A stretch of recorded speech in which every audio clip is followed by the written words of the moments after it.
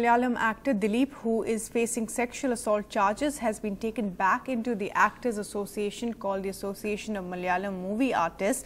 Now, the controversial decision of the body has upset many women artists. Several women actors and technicians have decided to quit the association in protest as well. Uma Sudhir has more.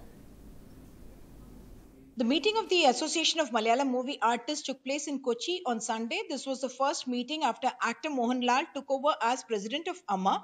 And at this meeting, this issue came up about the removal of actor Dileep from AMA. This happened in July last year, and they said that due procedure was not followed at that time, that his explanation was not sought before his being removed from AMA. And right now, he has been invited back, saying that if he wishes to, he can come back into AMA.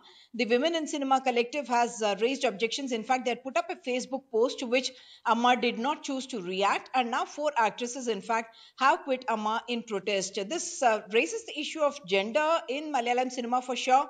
And the second issue, of course, is that Dileep is not just a big actor; he also happens to be a big figure in distribution as well as in in the theatre association. He was, in fact, president of the Exhibitors Association as well.